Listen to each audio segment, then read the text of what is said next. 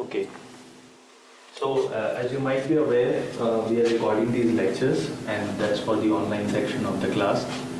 And I've also sent them an email saying that they can join through the Zoom link that I've shared with them. So there may be some questions from them as well in case somebody joins. Yeah, I don't think anybody has joined yet. Okay, so we'll get started with the preliminaries for understanding attack detection and attack response. So I know many of you are first year graduate students or undergrads who are transitioning into the graduate program. So you may not be very well aware of some of the terminologies that we use in linear algebra, that we use in mathematics, hypothesis testing, statistics, and so on. So what we are going to do over the next 10 to 15-ish lectures, we are going to go over some of the stuff from calculus, we are going to go over optimization, we are going to go over PID controller design and in general, like general controller design principles that people use. And then we'll also talk about probability and statistics. How many of you have taken a formal course in probability and statistics before?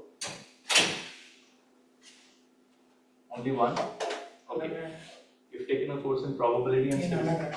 In undergrad. Okay, perfect. So we'll go over the probability and statistics as well. We'll have like 3 or 4 lectures on probability and statistics. Once we understand the entire foundation, then we can start talking about how to design detection as well as response strategies in autonomous systems. So the first topic I want to cover is vectors and norms. So we usually denote a vector by x, and the vector is in Rn. So Rn is n-dimensional real numbers, a vector with n-dimensional real numbers. So this would be represented as x1, xn. I should probably write a little bit.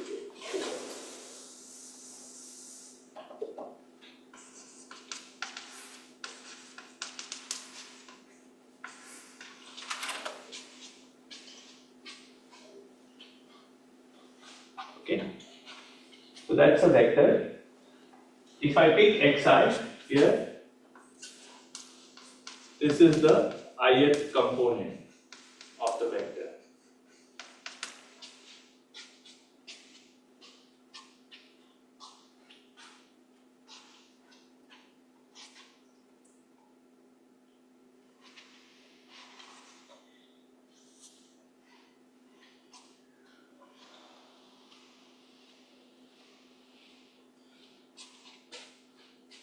Okay, so if you are given a particular vector, has everybody studied norms before? Do you know what norms is? Okay, so how do we define a norm of a vector? So norm is a function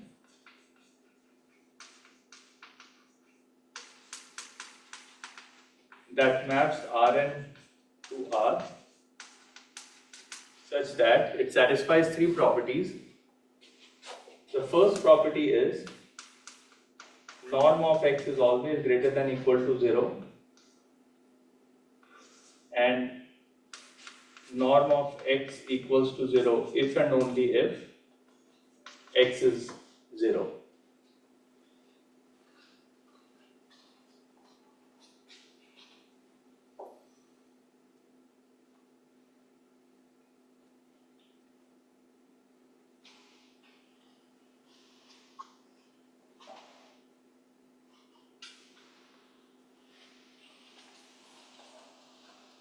The second property of the norm is norm of alpha times x is equal to absolute value of alpha multiplied by norm of x for all alpha in R.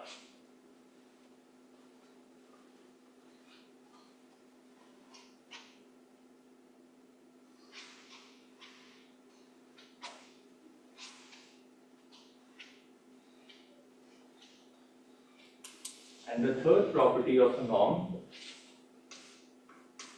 is if I add two vectors and take the norm, then it is less than equal to the sum of norms of individual vectors. It's called a triangle inequality.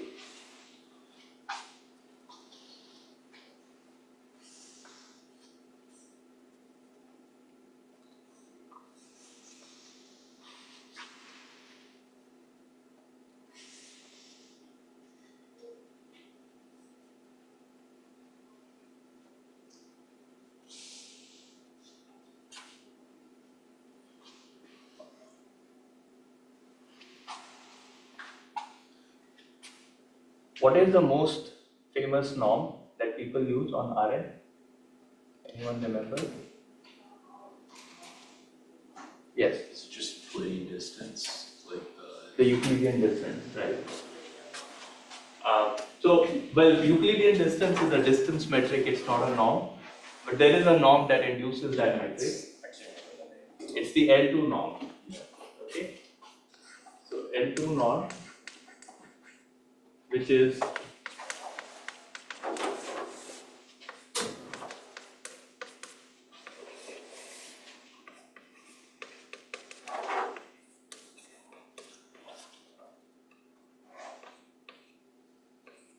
xi squared.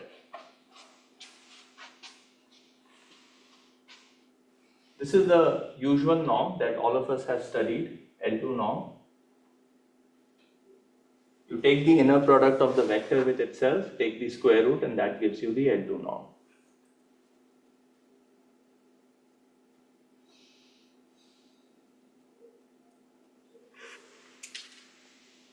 Turns out that there is a generalization of this particular norm. It's called an LP norm, denoted generally by subscript P, and this is pth root of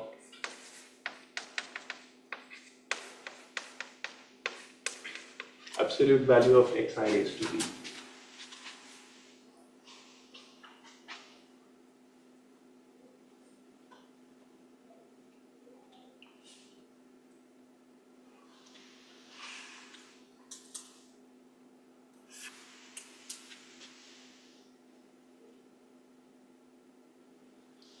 By the way, I should mention here, P lies in 1 and infinity.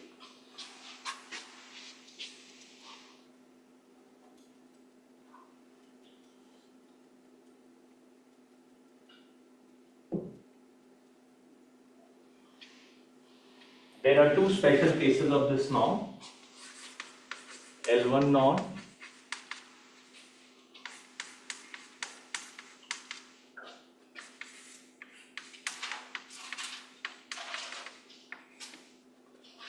and L infinity norm.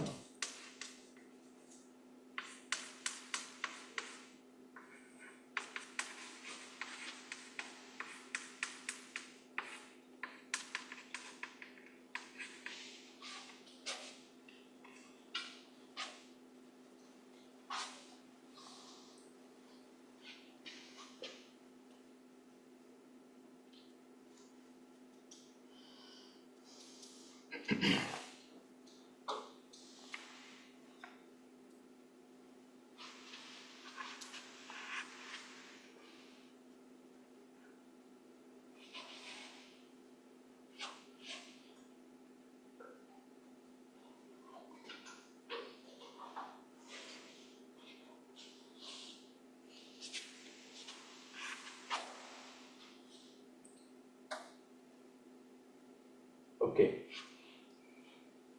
So, so how many of you are familiar with L1 and L infinity norm? Have you seen this norm before? No? Okay. So, let's say I have a vector x, or let me draw the norm. So, let's say I have 2 points. This is x1 and this is x2. So, the difference between them is this vector. this is my x1 minus x2. I don't know, you can give it a vector notation. The L2 norm is the distance from here to here. The L1 norm will be, the L1 norm of x1 minus x2 will be this plus this. That will be my L1 norm, because it takes each component, takes the absolute value and sums it up. So the L1 norm of x1 minus x2 is going to be this plus this. If you look at L infinity norm, it's the maximum of this or this. So in this case, this one is the maximum value. So that is your L infinity norm. So that's how you define different types of norm on Rn. Of course, you can come up with other forms of norm as well, depending on your problem statement. But these are the norms that we will generally be using in the class.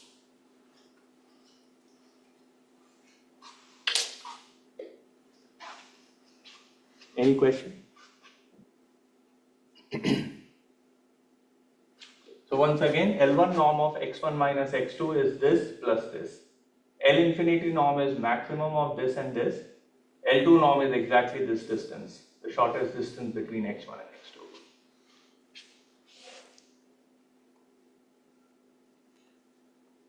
Okay, so let's talk about matrices.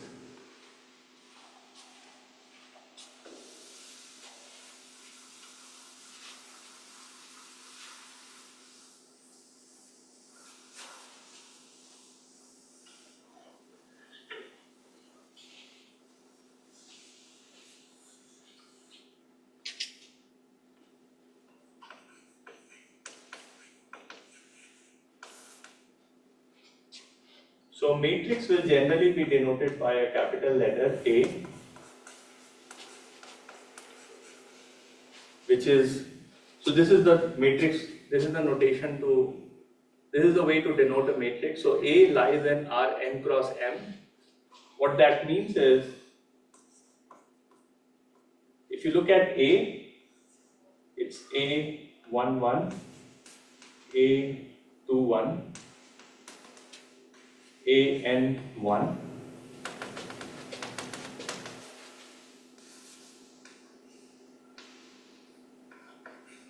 one M, and M.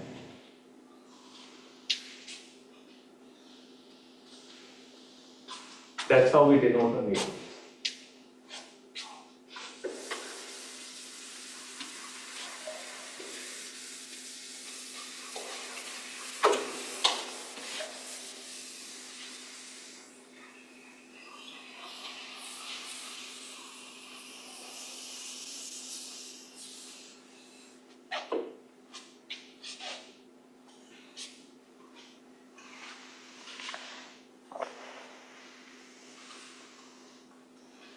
So this matrix has n rows and m columns.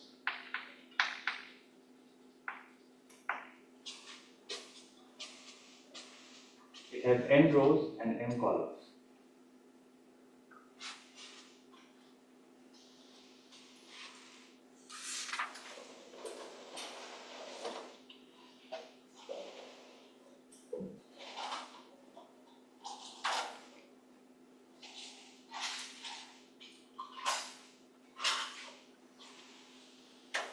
Okay.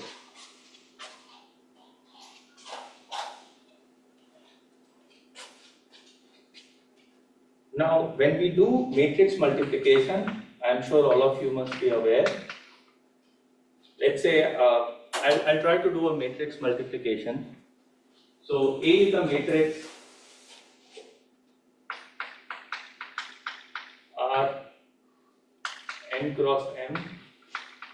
X is a vector in Rm. We can do the multiplication A times X, and do all of you know how this multiplication is generally done? I hope that is something you remember. I just want to do a very quick, small example. So A is 3, 2, 1, and 1, 2, 3, and x is, no, maybe I should use some different number, 4, 5, 6, and x is 7, 8. So a multiplied by x is 3 multiplied by, no, that is correct. I need to have another number here. 3 cross 7, 2 cross 8, plus 1 cross 9, 4 cross 7, plus 5 cross 8, plus 6 cross 9.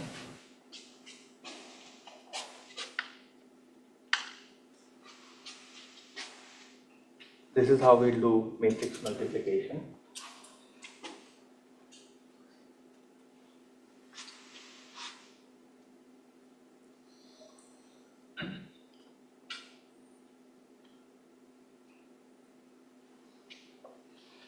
Now some matrices are special. They are special because they are square matrices. Any questions so far before we proceed? Okay.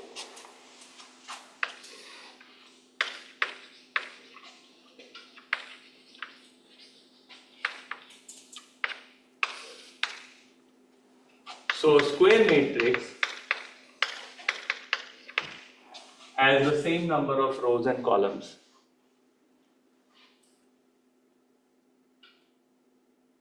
What's so special about square matrices? What's one of the first thing you learn when you study square matrices? Sorry?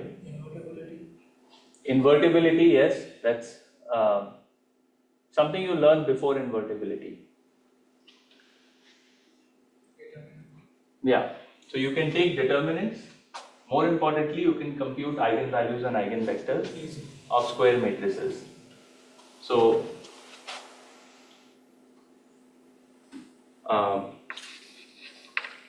determinant of A, the way to compute it is, do all of you know how to compute determinant of A? I don't want to go through the process if you're familiar already. Have you used it in MATLAB or Python or any of these packages? Perfect. Okay, so we don't have to go through the way of computing determinant of A, but let's look at eigenvalues.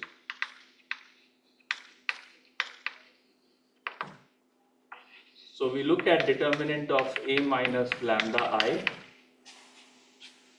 So this gives me a polynomial of degree n in lambda, and then I solve the polynomial to get the roots. Typically the roots of of this particular polynomial may or may not be real. You could have complex roots. But no matter what, you will have n roots, and those are known as eigenvalues of the matrix A. So this will be lambda raised to n plus something, and then roots of this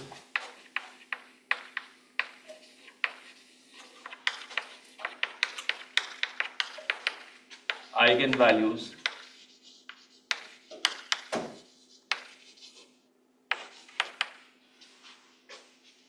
the roots of this particular polynomial are eigenvalues of the matrix A.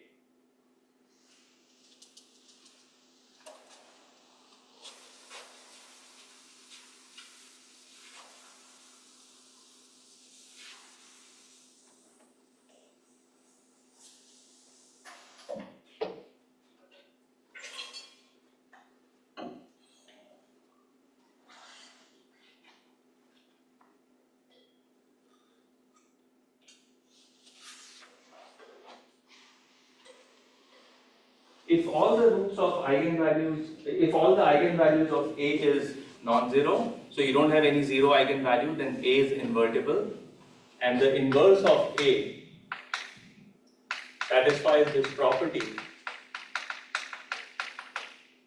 that A inverse A is equal to A inverse, which is equal to the identity matrix. But this only happens if A is invertible, which means that the eigenvalues of A, none of the eigenvalues of A should be 0. Can they be repeatable? Yeah, they can repeat. So identity matrix has eigenvalues 1, 1, 1, 1, 1. So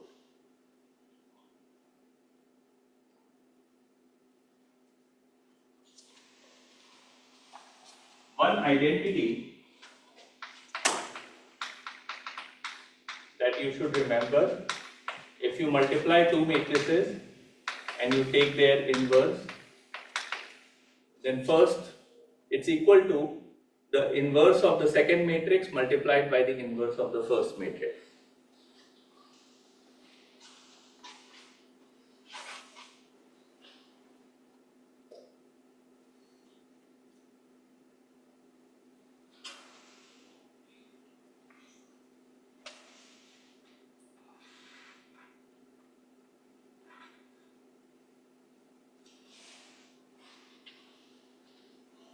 Okay.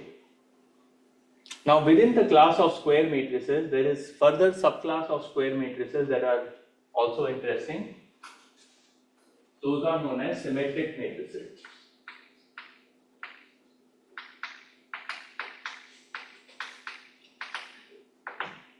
Where A is equal to A transpose.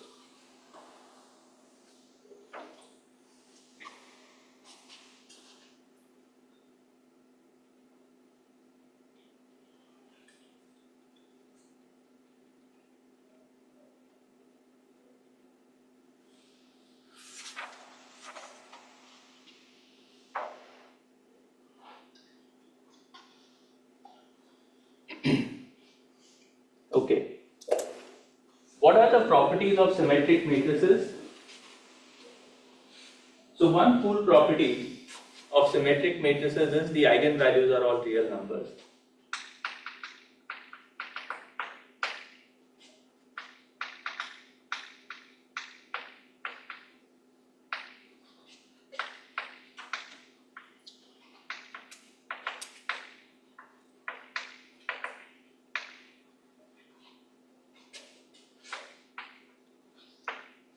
Now a lot of these things, these facts were covered in your linear algebra class, which is a prerequisite for this class.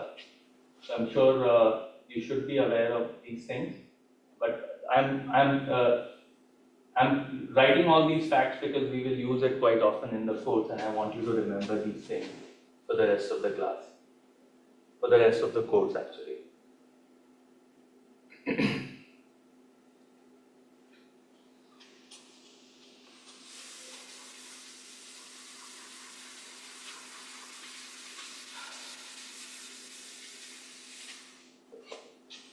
Okay, so eigenvalues of symmetric matrices are real. Okay, so it could be negative, it could be positive, but they will be real numbers. Let's look at an example of a symmetric matrix 2 minus 1 minus 1, let's say 3. That's a symmetric matrix. Let's find out what the eigenvalues of this matrix is. So A minus lambda I is 2 minus lambda.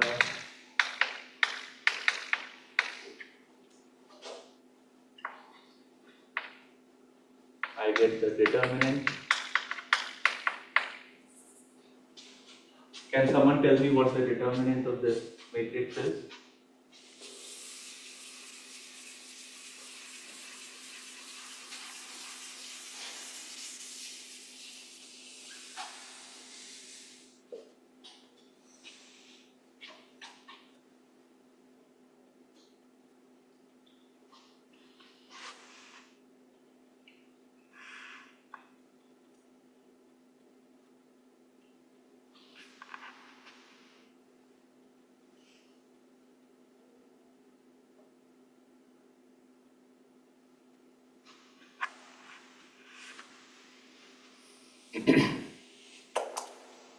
What is the determinant of this matrix? A minus lambda I.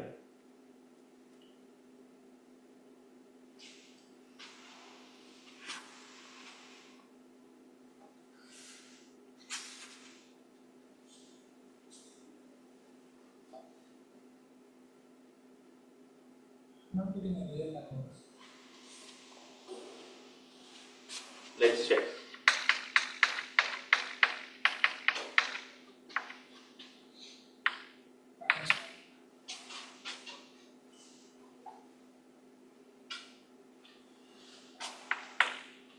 Lambda square minus 5 lambda plus 5. 6 Minus plus 5.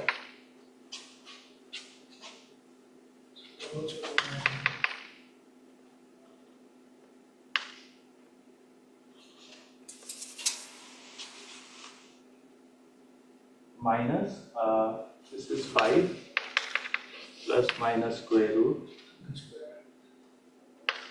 25 minus 20 over 2. So why is that not a real number? This is 5 plus minus square root of 5 over 2. Right? It's a real number. So eigenvalues of symmetric matrices are real. But there is something cool about another subclass of the symmetric matrices, and that is known as positive definite matrices. How many of you have heard of this term positive definite matrices? Few of you?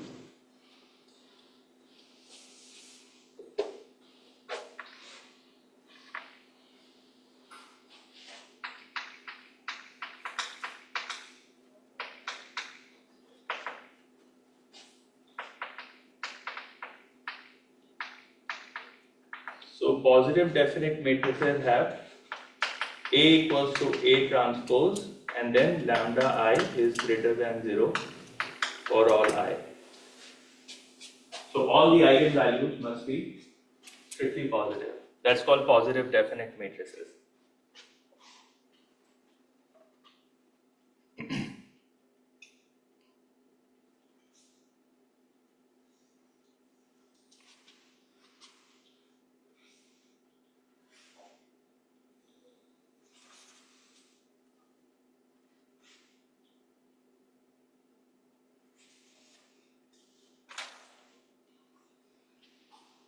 Okay.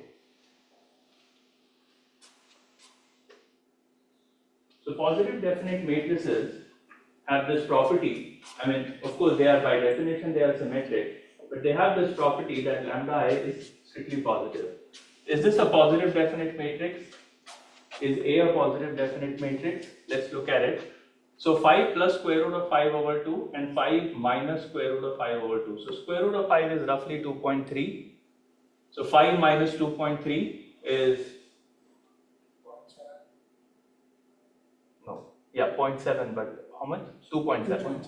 2.7 divided by 2. So that's also a positive number. So both these eigenvalues are positive numbers. So if this matrix is a positive definite matrix. Okay. The definition of a positive definite matrix is as follows. Let me keep this matrix here.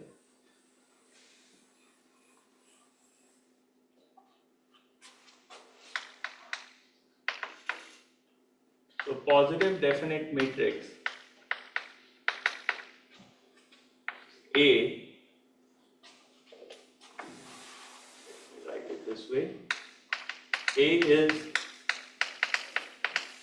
positive definite matrix if and only if X transpose AX is strictly positive for all X in Rn, X not equal to 0.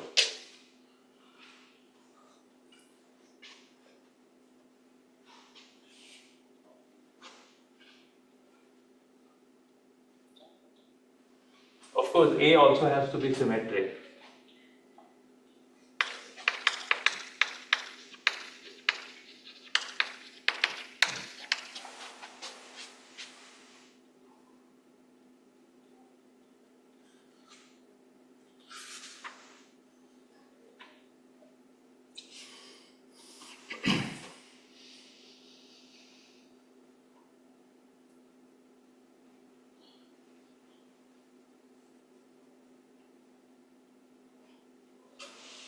Okay, so this is a positive definite matrix, it is symmetric, and it will also satisfy this property. It turns out that this property, if this property is satisfied, it automatically implies that lambda is strictly greater than 0.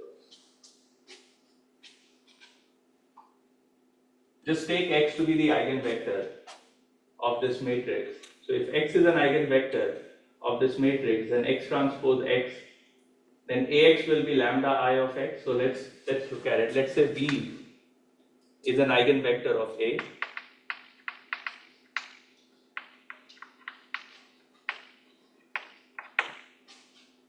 Then V transpose AV equals to lambda V transpose V, which is greater than 0. So V transpose V is a positive number. So this implies that lambda must be greater than 0 because V transpose V is positive number. So this statement automatically implies that lambda is strictly greater than 0. So all eigenvalues of positive definite matrix is strictly positive.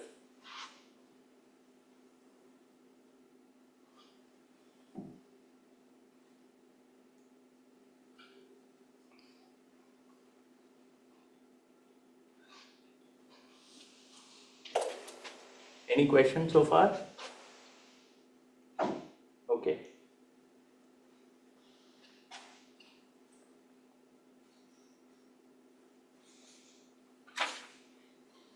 Cool. So if no questions on the matrices, then we'll start talking about functions, continuous functions.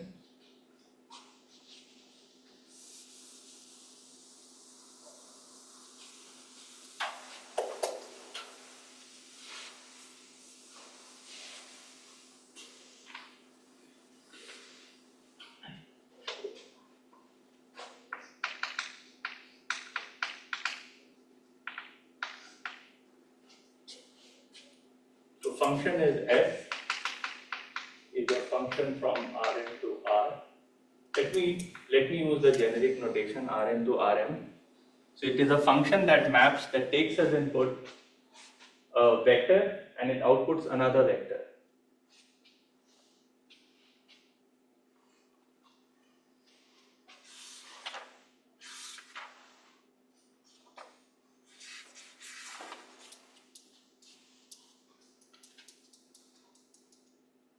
Okay.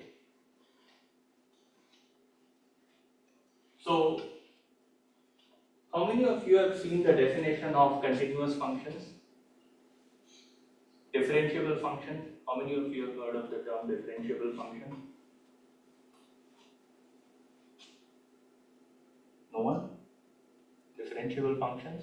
It's been a while. Perfect. Okay. So let me define some function.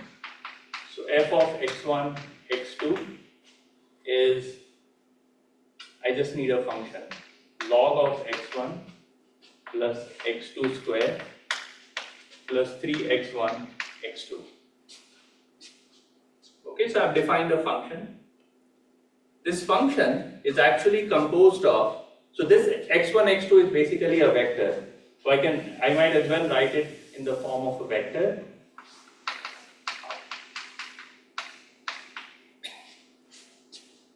And I get this function of a vector, which is basically this function. Each of this is a differentiable function. Okay. Now, something that you might not have done so far, so it's probably a new thing here. We want to differentiate this function with respect to these two variables. Okay, so earlier you might have studied a function from R to R, and you might have differentiated the function which is a function of one variable. Now I am trying to differentiate here a function of two variables. Okay, So how do we make the how do we define the differentiation? Partial differentiation. Right, so it is partial differentiation, correct. So the way we define it is, this is the notation, so I'm taking the derivative of f with respect to x and I'm going to evaluate it at, I might have to give it a different notation, x bar.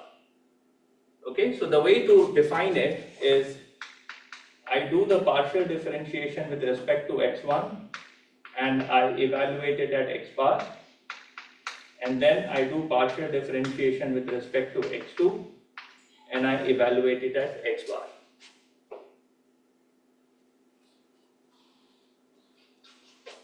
Now what happens in a partial differentiation? When I'm differentiating with respect to x1, I'm treating x2 as a constant. When I'm differentiating with respect to x2, I'm treating x1 as a constant.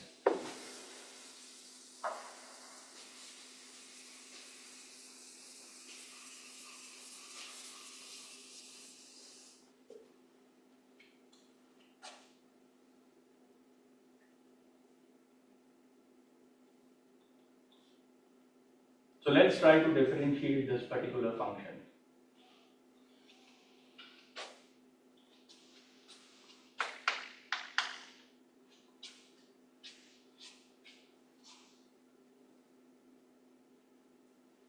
Who wants to help me?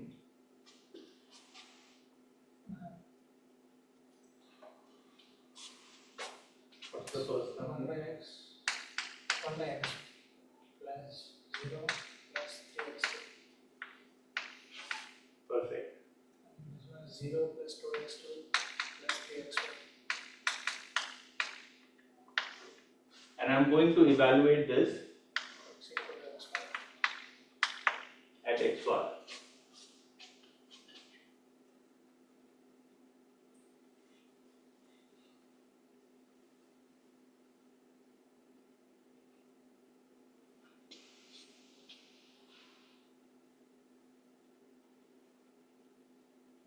The other cool thing that you will notice here, when you take the gradient of functions of multiple variables, the gradient itself is mapping a two-dimensional vector to a two-dimensional vector. Okay? So when you take the derivative of a function, the output, a function that maps to a real number, the output has the same dimension as the input vector.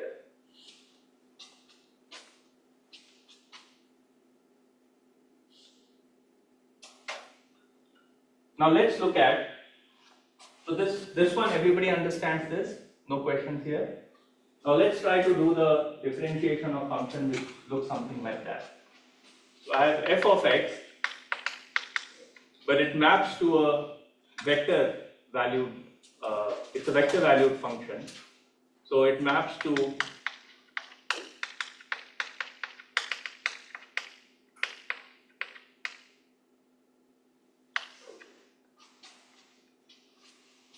I have m different functions. So the first element that it maps to is f1 of x, the second element is f2 of x, the last element is fm of x. This is m dimensional. Remember, this function maps R into Rm. Okay, so this is an m dimensional object. Now, how do we take the derivative of this particular function? What's the convention? So here is the convention for taking the derivative in this particular function.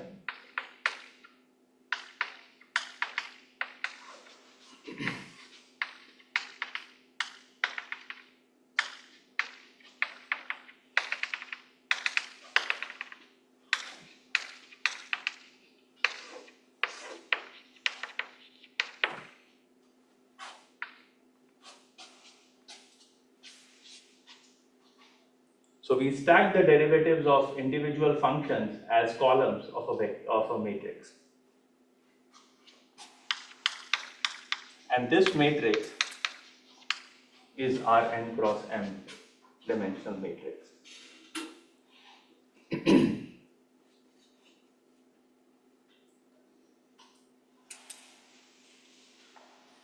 Okay.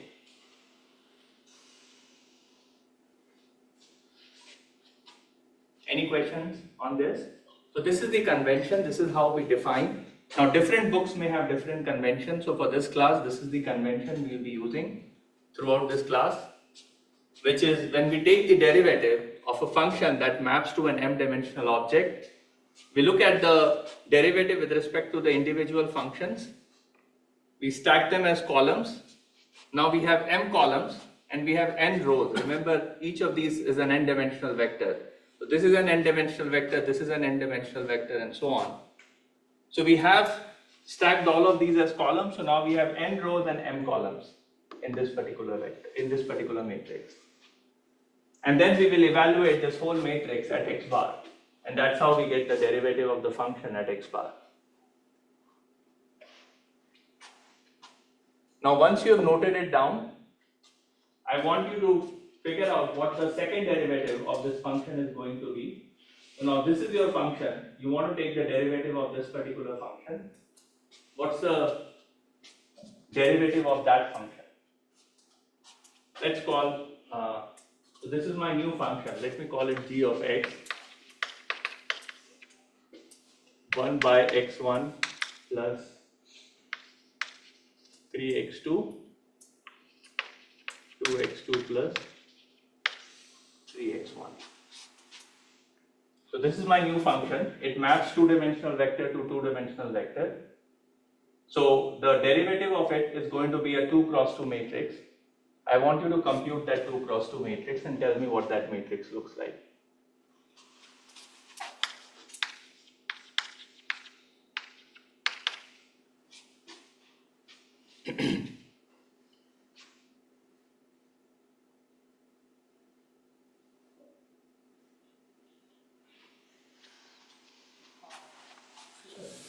You mentioned the output will be having the same dimension as your input. Right, so this is my function 1, this is my function 2. So the dimension is like 2 by 1 right now. This is 2 by 1, yes. So my output will also be having 2 by 1, right? You said 2 by 2. No. So remember, this is m, right? So this is a function that takes two-dimensional input and produces two-dimensional output. So the derivative of this will have 2 rows and 2 columns. But my input doesn't have 2 by 2, right? It's like 2 by 1. Input is 2 by 1, output is 2 by 1 also. Yeah, but you said 2 by 2. 2 by 2 matrix. Okay. So n is 2, m is 2. So this is 2 cross 2 matrix. So the derivative of g of x will be a 2 by 2. It will be a 2 by 2 matrix. It will be a square matrix.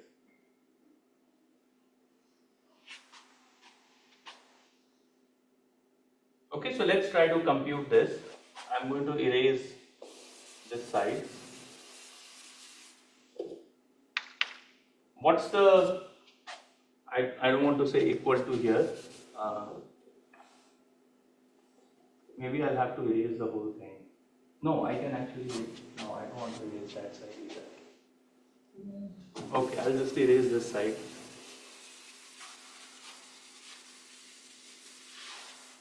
And I'll write it.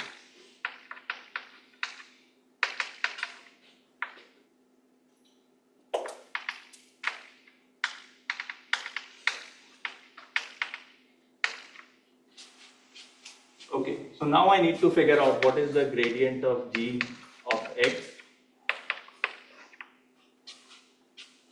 So in the first column, I have to differentiate the first row. Okay, so what's the derivative of the first row? It's minus 1 over x1 square, 0. What's the second? 2. It's just 3. No, I need to differentiate the first function with respect to x2. Okay, so that's 3 here. And now I need to differentiate this function with respect to x1 and then with respect to x2. So I have 3 here and I have 2 here.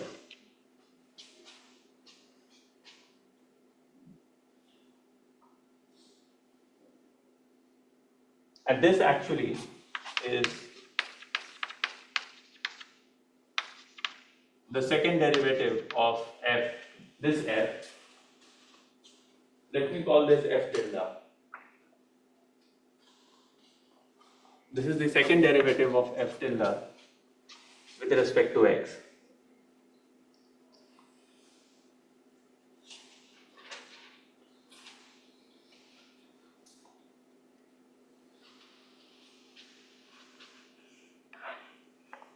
So when you mentioned previously the output will also have the same dimensions as your input, how does this apply?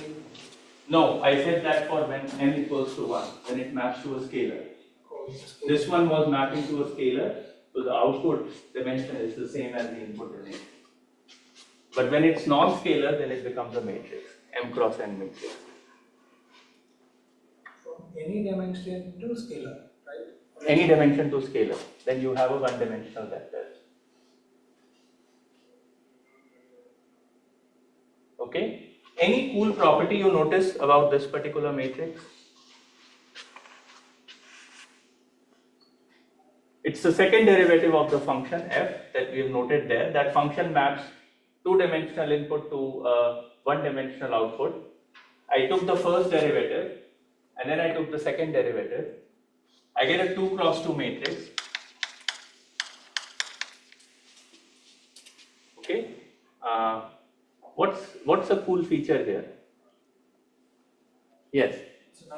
It's symmetric, right? So it is symmetric. These are diagonal elements, so I don't care, but this non-diagonal elements, they are the same here. So it's a symmetric matrix. So the second derivative of a function that maps n-dimensional object to one-dimensional scalar, it actually, the second derivative is always a symmetric matrix. Okay, it will always be a symmetric matrix.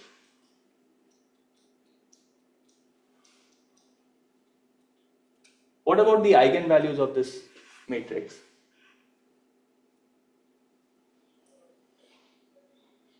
What would the eigenvalue of this matrix be? I mean, maybe that question is not well posed. Do you think that the eigenvalues are going to be positive or negative? Or both? Could be both.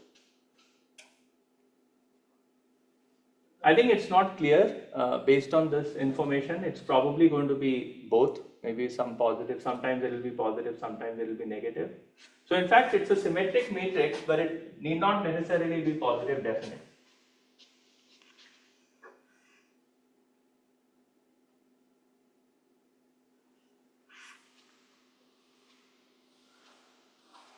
There are special class of functions where if you take the second derivative, they are positive definite. Okay, those functions are known as convex functions. Okay, so we'll talk about convex functions in a bit. But at this point of time, I want to stop for any questions before we proceed further.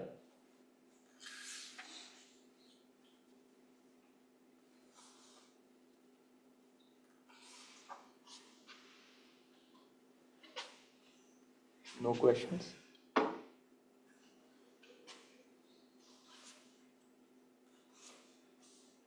Okay. So let's talk about Taylor series.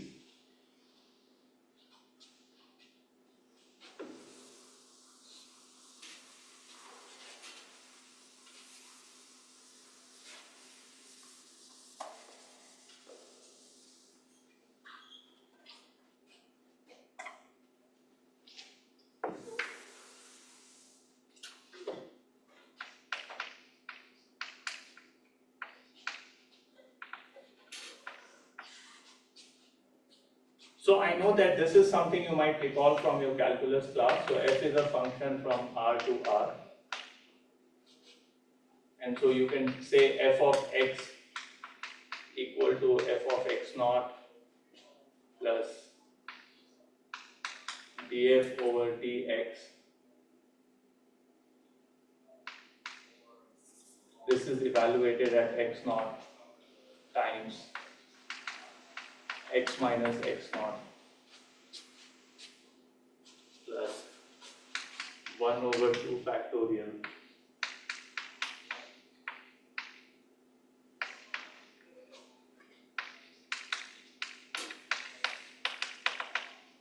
higher order term. Have you seen this before? This is Taylor series expansion. So I look at the function at a specific point x0.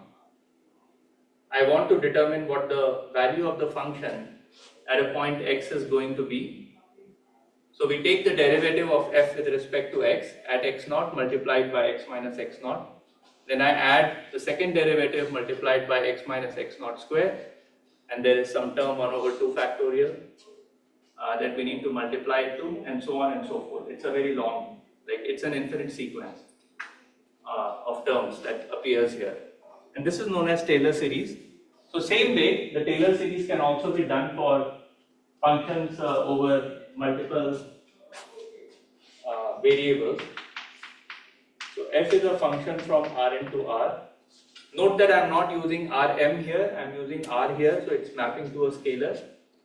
It's not that Taylor series doesn't hold for Rm, but the expressions are far more complicated, which we don't want to get into in this class.